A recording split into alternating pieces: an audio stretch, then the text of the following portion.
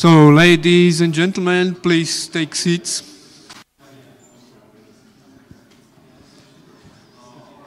Please mute your mobile phones if possible. Don't forget to send some feedback.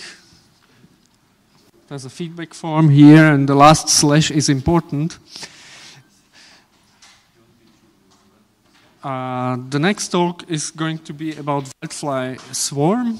That's another exciting technology coming from JeAS middleware. The presenters are Bruno, Sebastian, and George. Yeah. Can you hear me? Okay. If you don't understand my French accent, you tell me, you wave or. So first, thank you to Sebastian and George. I stole them this morning when I saw, because Swarm and Forge are things that are moving at a fast pace, and we've been doing lots of work, and George will tell you actually the work he's been doing, and actually just been merged 2 days ago, so it's the right time to talk about it. And it wasn't planned initially, but he managed to get in. And same for Sebastian, who's been working actively on the project. So thanks for you guys. And I think you introduced yourself this morning. So like Sebastian, I used to be French, so I'm living abroad. I work for Red Hat for the last since 2007. I used to be a customer, and now I joined the engineering team. And I'm very happy there. And we have fantastic guys, fantastic technology, and fantastic projects. So it's very exciting. We have lots of passion. I don't know if you joined Tim Burke presentation this morning about rockstars. And I think I can say a lot of the people in my team and people who are here that work for JeAS really fit in that profile, actually check most of the boxes. So it's great to be surrounded by these profiles and these people. Maybe you can talk a little bit about yourself. Yeah, for those who weren't at my talk previously. So I'm Sebastian. I'm half French and half Dutch. And I joined Red Hat 3 years ago, and I'm on the Red Hat mobile platform team. And but today I will talk about Forge and Swarm because I love to talk about other technologies, and I talk about these technologies as a passionate user, so it's really cool. And George. So, hello everybody. My name is George. I am the project lead of the JeAS Forge project, and I work in Red Hat since for 2012. It's 3-4 years, and well, this is going to be great. Yeah, so today the presentation will be a mix of slides and code. And also we'll have a few little questions toward the end, but I'll keep the surprise.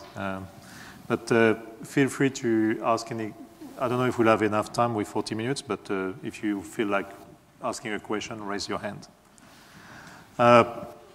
So there's few sessions about microservices today, about containers, about evolution, about lots of things that, moving into that direction. But for us, it's an evolution. Microservices is something that existed. If you've seen the second session this morning with Mr. Miller, it started actually with microkernel in the 80s, really at the low end of the stack on the Linux side. But we're looking more at the higher end of the stack today, so more at really at the web frameworks level, at the application level. And one of the purposes of that talk today is how we've transitioned from traditional, and we call it sometimes monolith applications, and where are we today with microservices. We're not going to spend too much time on SOA type applications, but we're focusing more on immutable infrastructure, microservices, and containers. Okay. This morning, Sebastian presented author and bookstore applications. We'll use that as a traditional applications, something you deploy as a single artifacts in an application server. And we'll take you through what it takes to actually to swat my app. Yeah. So we'll take you through these steps, and we'll also explain you actually a little bit of the notions behind microservices, and also what are the constituents behind Swarm. What is Swarm exactly? A little bit on the characteristics of microservices. Definitely about decoupling. Independent release cycles, what do we mean by that? Is actually very often in agile groups, actually, you see more and more a fit with the microservices characteristic there, because two pizza teams will work on maybe an accounting service, another one will work on billing or OSS, BSS, and these things actually have a different release cycles. And very often there is actually a release train that's blocked because in the monolithic world, because these things have to wait or they have dependencies. But microservices allow you to break that. It's not about the amount of line of code. It's more about the functionality, functionality that's encapsulated, that do one thing and do it well. And it's something, as I mentioned before, that has been existing for a long time. I don't know if you've done some credit checking when you write applications. There's Dun & Bradstreet. There's a lot of credit checking providers. They used to do that. I remember when I was doing an e-commerce app in 2000s, you could access them through XML RPC or web services already. So that's a microservice. You could sell also the what-if scenario that you have running on the DLL. You can export it to Schwab and other brokers through web protocols. So that's the notion of web service is not tied to a technology, it's to a language, but it's definitely something that is self-contained and that executes one function. It's not about the amount of code you have behind it. And scale independently, of course. So again, about size, it's a lot of people say, okay, it shouldn't be longer than 100 lines of code. And that's I'm not going to use the word, but that's a BS, basically. So you'll see here, actually, in some of the microservices we'll be showing later is actually very small, but doesn't mean that it has to stay that way. Sometimes you have lots of functionality. Sometimes you bring lots of dependencies, other libraries, okay? So it doesn't mean microservice means micro-size. Containers are becoming very popular. We've done, and we have lots of documentation online. We have done some microservices architecture based on EAP6. So primarily deploying using containers as a deployment mechanism to deploy those kind of capabilities. Today we'll show you actually that not only you can run with the de facto container solution today, Docker, but also you can run it without Docker. Swarm actually is a perfect fit for that. And Swarm actually encapsulates things like, and we'll show you in the demo, capabilities that, like typical like SSO, IDM. It's not just providing an app. It could be backend services, okay? So we'll take you through that. So not everyone wants to use Node.js either, so it does, and the reason is there's a lot of investments in Java EE. So today is actually a great window of opportunities for a number of companies that want to modernize their Java EE applications. So, and again, if I take the first slides, what is the journey to take your existing EE applications to actually move them to a modern infrastructure so we'll take through the notion of decompositions and also run them into single executable jars. So that's one of the advantage of WildFly Swarm here. So stripping down EAP WildFly is quite common. So very often you see applications, and I don't know, many of you probably, if you write an app, you'll probably just need JPA, JaxIce, and sometimes JSF, of course, for presentations. But those sets of capabilities are, not the entire EE stack. So you really want to have the ability to run in a higher density environment, especially when you run on clouds, or different environments, you need to actually deploy just what you need. Okay. Good. So we've seen actually a evolution around the deployment mechanism. So we want to run our application not just as a monolith application. We want to be able to decompose them. We talk about different release cycles. We talk also about different deployment models, sometimes on Docker, maybe on OpenStack, on OpenShift. But from a developer perspective, you shouldn't be affected with that. Okay? So Swarm allows you also to deploy artifacts in any environment you think of. You can actually deploy them whether as a WAR, you can still deploy on your Java EE, collocated with other services, or you can run them separately in a Docker instance or on OpenShift or anywhere else and invoke them. So that's one of the constituents that we've been looking into. That's a slide that Mark Little presented in 2010. I don't know if you remember, if you look at the follow-up, our keynote at Red Hat Summit. And at that time, in 2010, is when we actually re-architected AS5 and AS6 to AS7. And one of the bigger change was around the microservice modular service container, especially around the dependency resolution mechanism, about also the modularity. So we started already to do that work, with, yes? So you are saying that I can use enterprise Java beans to write my own microservices? Yes, so you can actually just have EGB as a dependency, and you just package that and run it as an executable jar.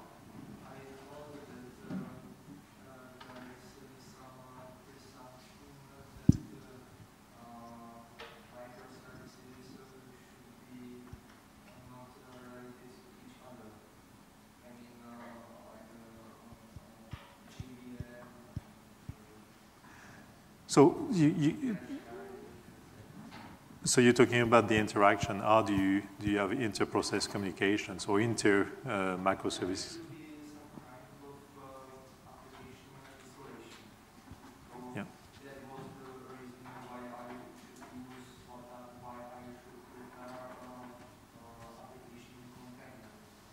Yeah. So we preserve that level of isolation. So actually, WildFly Swarm is a subset of. We keep the WildFly core, and we bring those dependencies, and we wire those dependencies on demand. And you'll see in the demo, actually, we call them fractions, actually.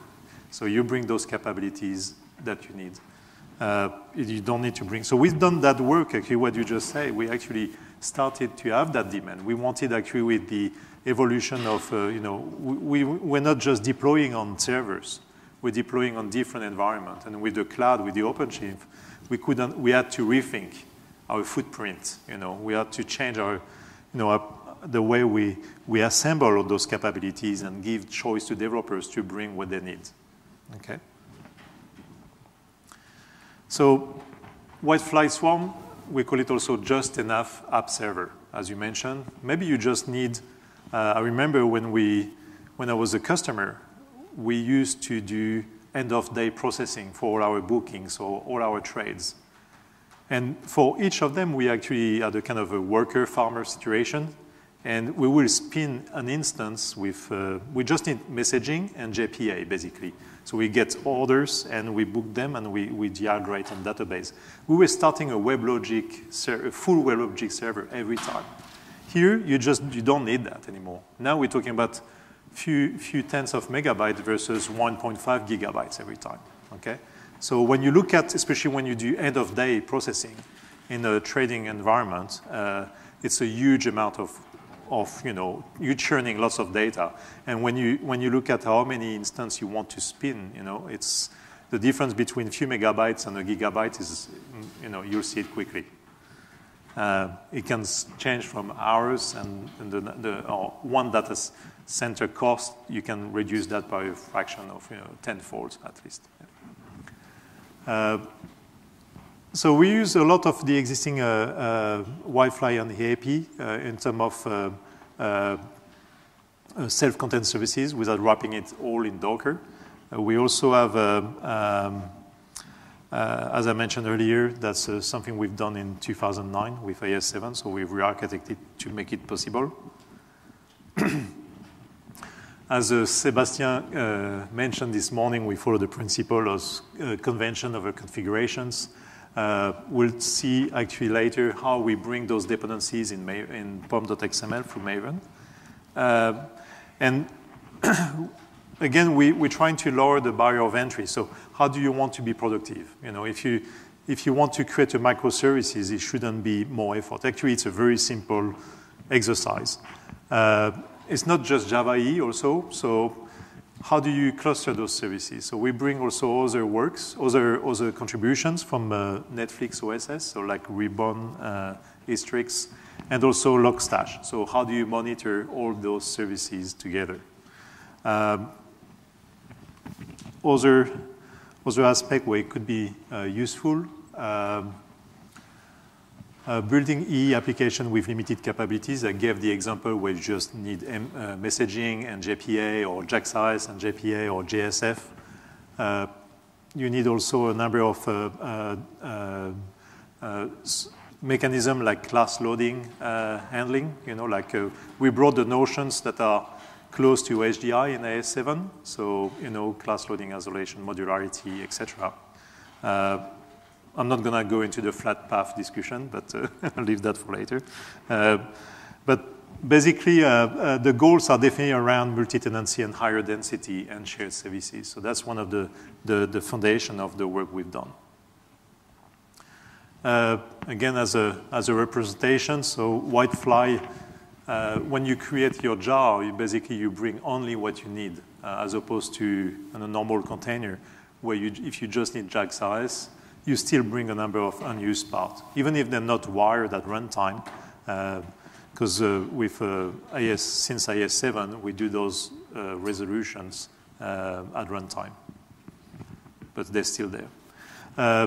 So by default, we provide a main, but you can override it. So I'll show you a simple example. And you don't have to touch the standalone XML, although some people have requested it, and I think that's something we can do. So how does it work? So typically when you do a JaxIS resource, it's a very simple construct that's in a normal E6 container. That's with WildFly Swarm.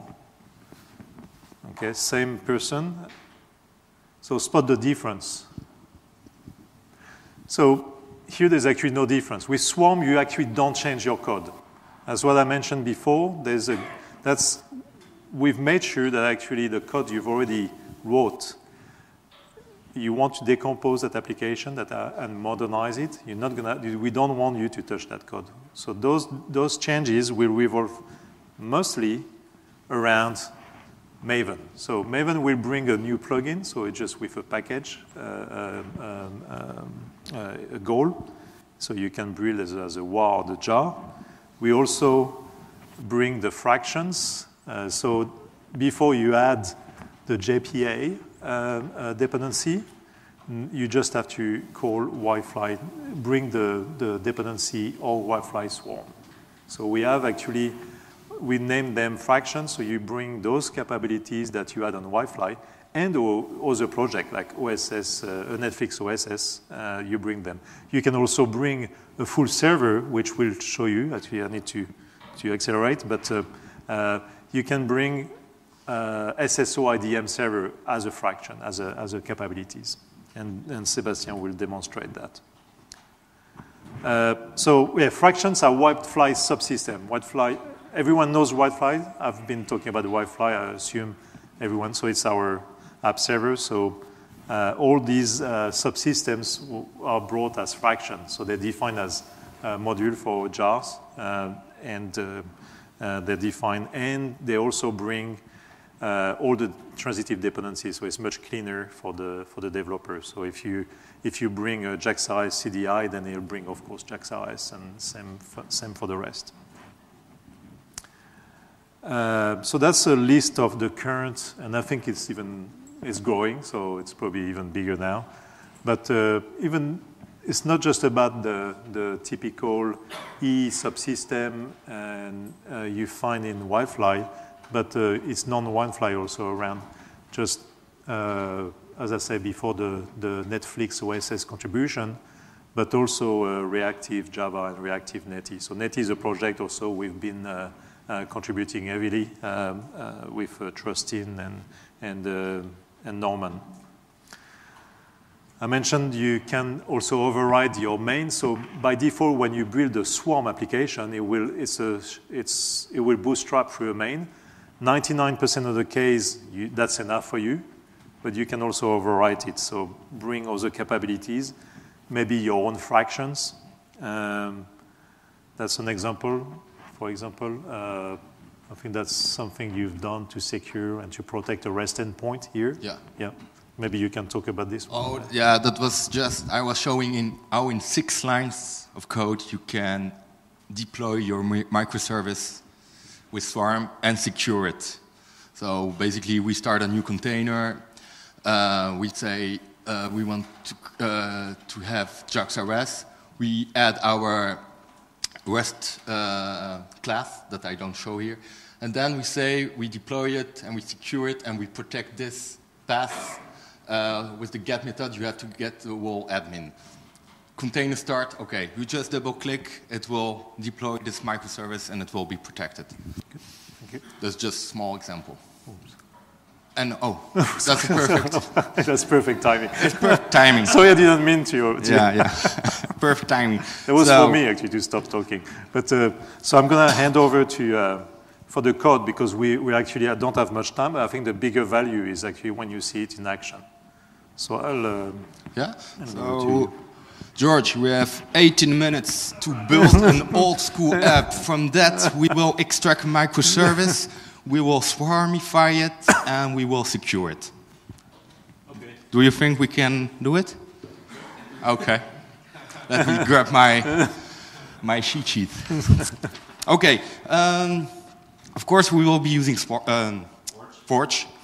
And then let's start by creating a bookstore app. For those who were here this morning, it's a pretty simple app. You have a book, you have an author, and you have also an offer class, so to provide special offers. To do that, we just run a script, a Forge script, that will just create the whole app for us. Because it's not within the scope of Swarm, so it's just to show you how nice Forge is. And by the way, at the end of the talk, we will treat a gist containing all the scripts, so tonight you can play with it. So here it's creating the app for us. Okay, here it is. Classic Java EE application. We can deploy it. It has even a UI. It has been scaffolded. So let's deploy that to the classic way to a WildFly server that is running. So it's deployed. Okay, let's just take a quick look at the app. Bookstore, awesome. We got authors, books, and we create offers. It took you 40 minutes to do that this morning. Yeah, but I didn't have the script and had to explain each step. So that's it. We have our app, classic app. Now is the thing. We have the offer. We want to extract that as a microservice because other applications need to consume that. And we want to be able to extract that as a microservice. Yeah. And since offer is quite simple, it's maybe you can show it. We just have two fields, description and a name. Let's start from scratch. Let's create the microservice from scratch. So yeah, we're moving away from a traditional monolith app to actually start decomposing it. Yeah. So with Forge, creating a new project is easy as project new. We call it offer. Awesome. And first thing we will do is add the Swarm add-on. That will mean we're telling Forge that we want to use Swarm. So the first change that it will do is change our pom.xml to add the Swarm plugin. And Forge will be listening to any changes that we are making to the code. And what we're going to do now is add a new entity. Yeah. So you see the added fraction automatically. Yeah. It detected actually the E APIs and created fractions for it. Okay. So let's add a new entity, and we call it offer. Okay, here we go.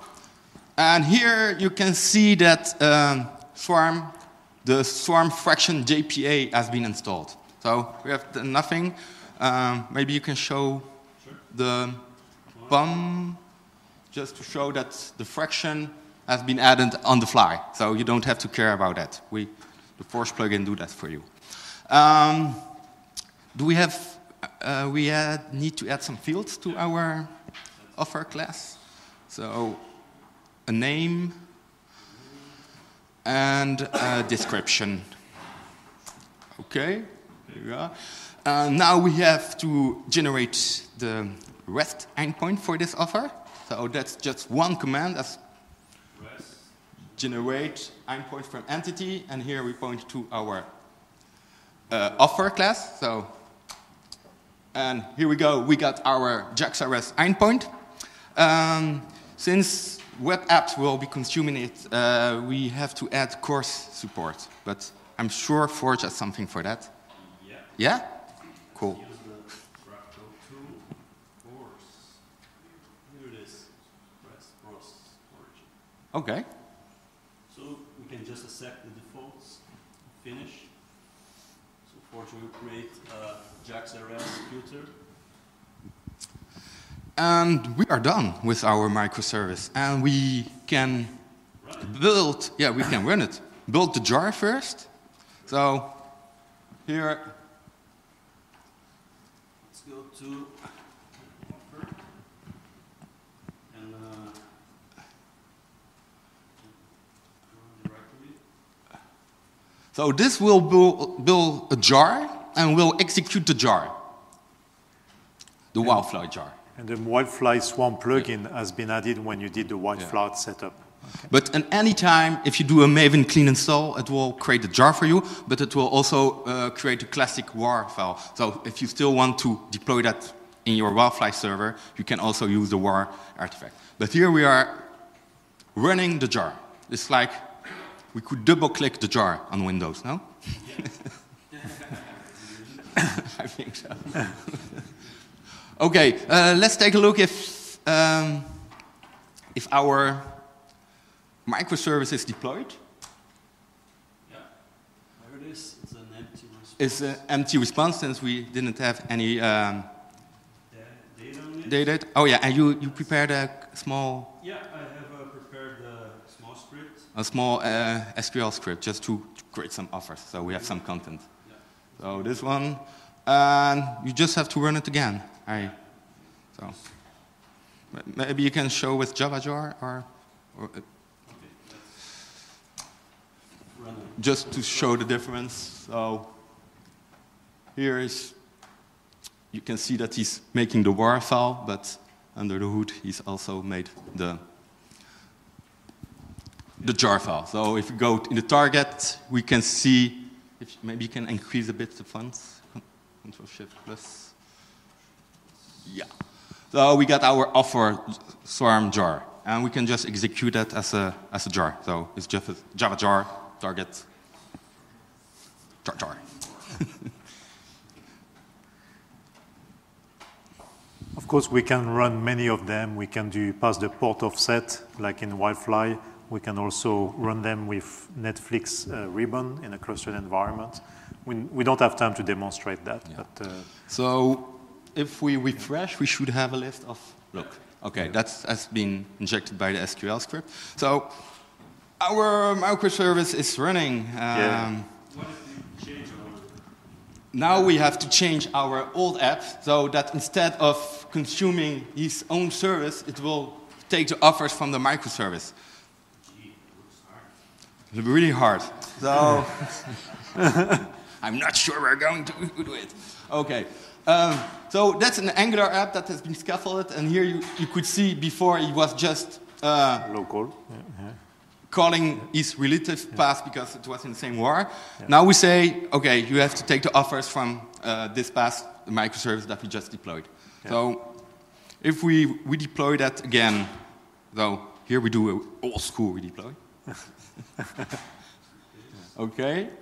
And let's make sure. And if we go to the offers, here we have the offers. So we have decoupled our app. We could do the same with Boost, with anything. We could create all mini microservices.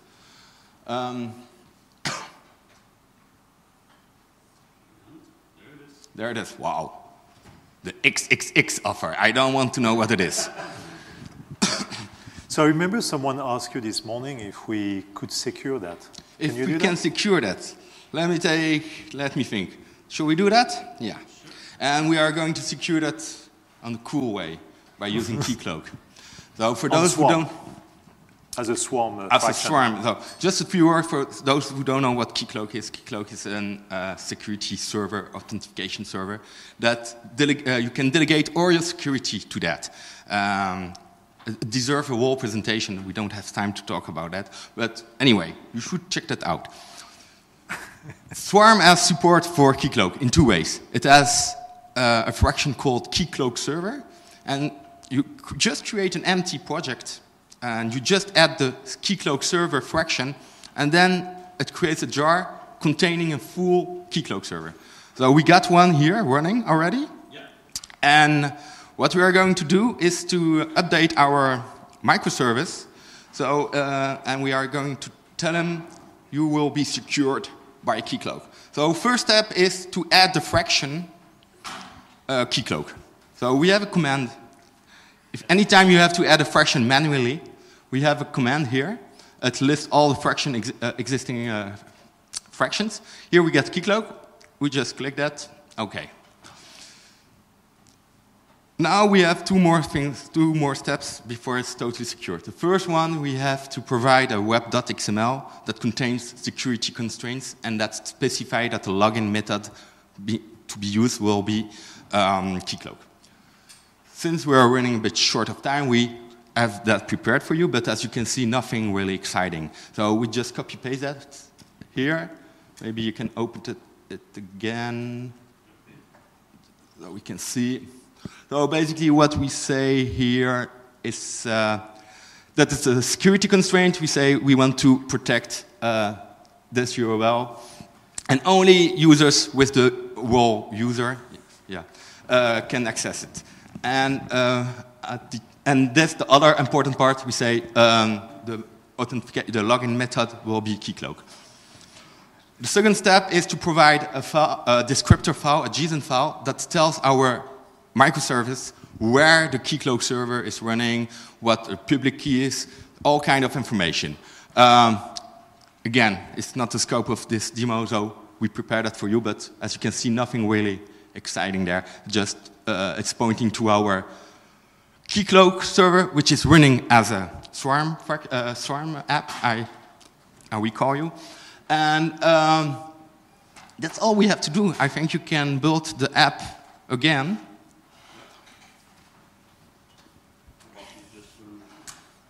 Yeah, this one. Yeah.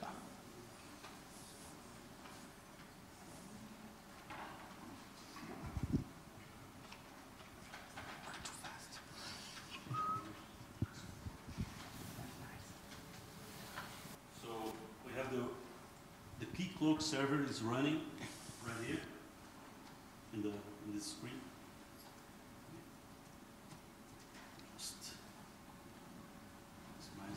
Okay.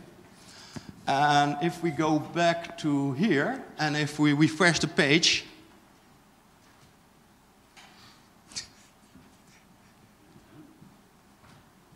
and do we have a demo effect? Fine. It's good we have 5 minutes. Should be okay. Where have you put the Keycloak.json? It's okay. It's over here. Oh, Webin, right? Webin, yeah? Yeah, sorry.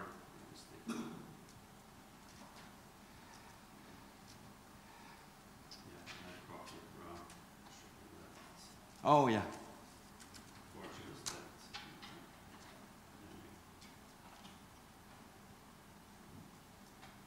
Could have created web XML to Forge, then it will be in the correct place as I just pasted.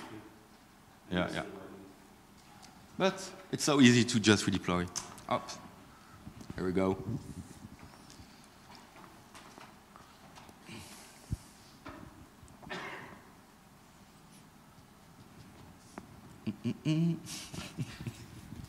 Okay, we're almost there. And normally now if we will refresh the page, it will say that we are not allowed. No, it's not. So we got it. Our microservice is secured. You can only talk with this microservice if you are authenticated on your for the Angular app. So now, if we go back to the Angular app and we ask for the offers, it will probably not work. Yeah. I hope so.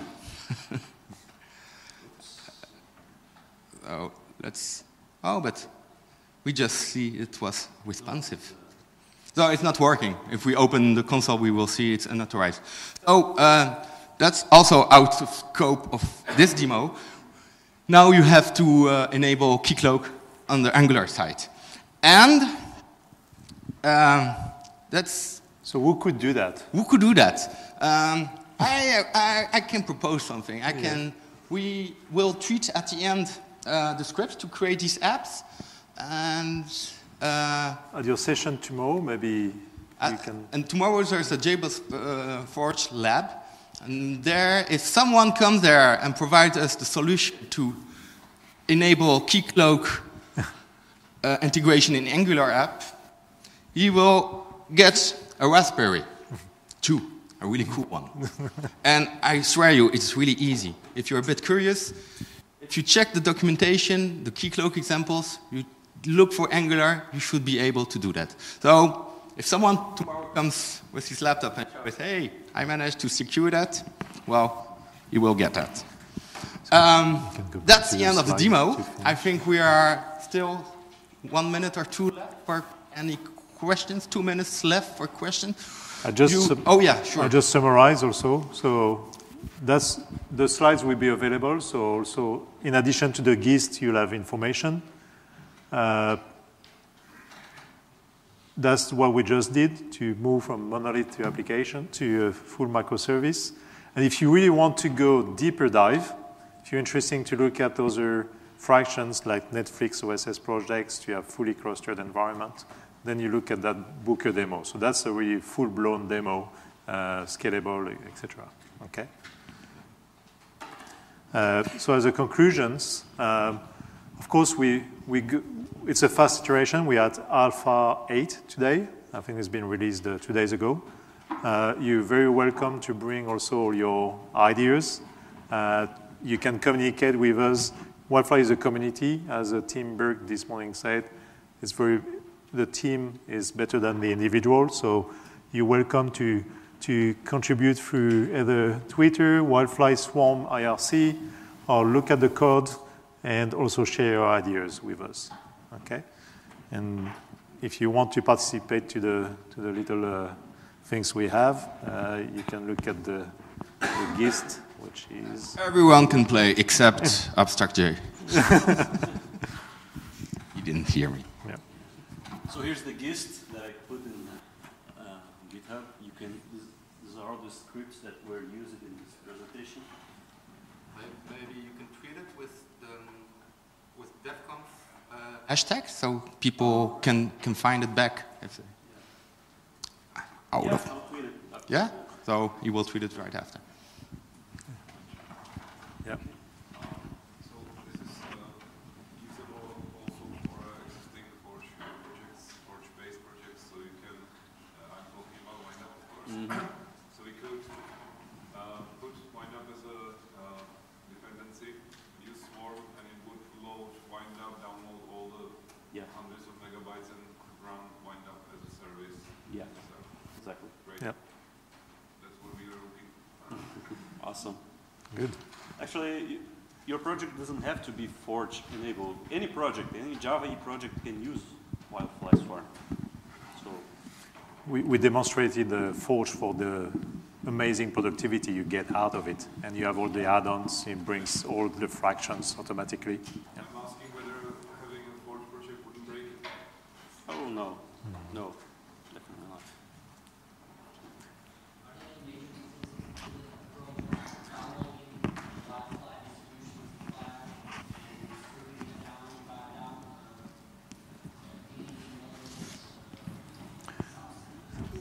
You'll be at the...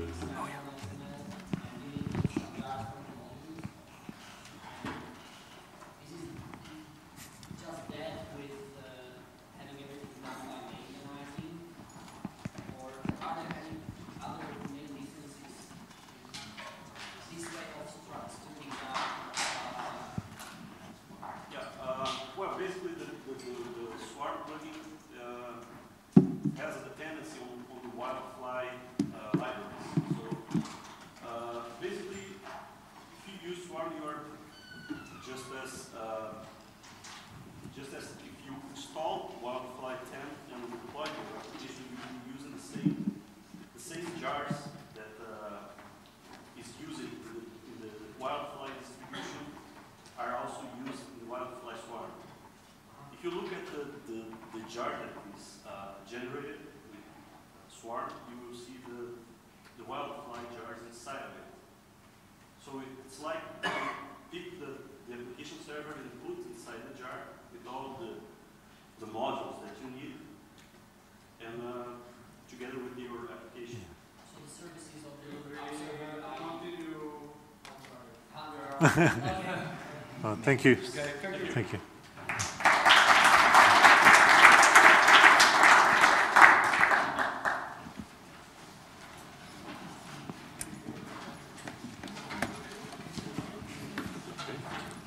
Thank you.